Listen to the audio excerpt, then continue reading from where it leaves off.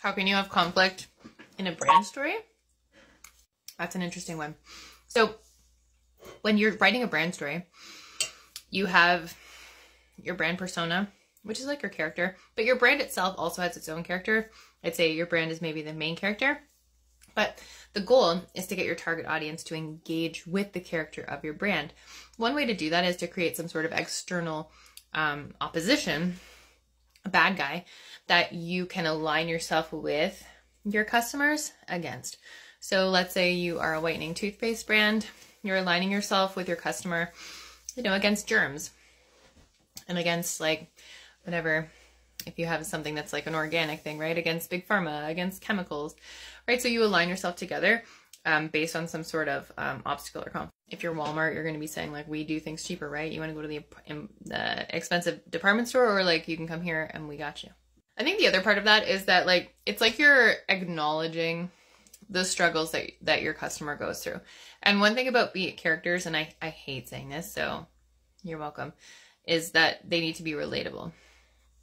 And I hate it because students will just be like, I related to this book, that's why I liked it. And I'm like, well, what did you relate to? In what way? What are you talking about? They don't know. So, but you need to like see a bit of yourself in that character.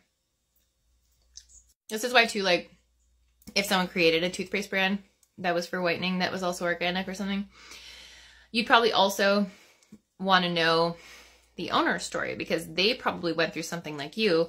Usually it's a story like this. I had really yellow teeth and I'm sensitive to chemicals, and, I don't want to support brands that are polluting the oceans.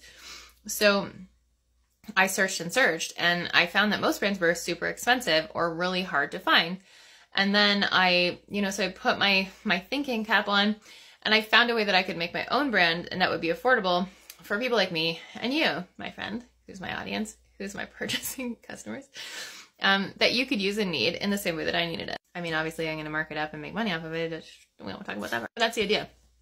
And if you can get your customer or your listener, your audience member, to go on that journey with you and to be excited about your story and to like embrace it, they're like, yeah, I do know that struggle. Then they want to support you anyways. And that's the whole idea. It's like people supporting people, aligning yourself with people with common values and, authenticity. Because obviously if you're like a big brand and you're saying that you care about the little guy and then your actions say otherwise, then you're going to lose your target audience. It's not going to be attracted to that. So it maybe sounds negative the way that I said it there, but it's not. It's like you're finding like-minded people that want to support you and that want to use your product. And that's perfect. That's the whole goal.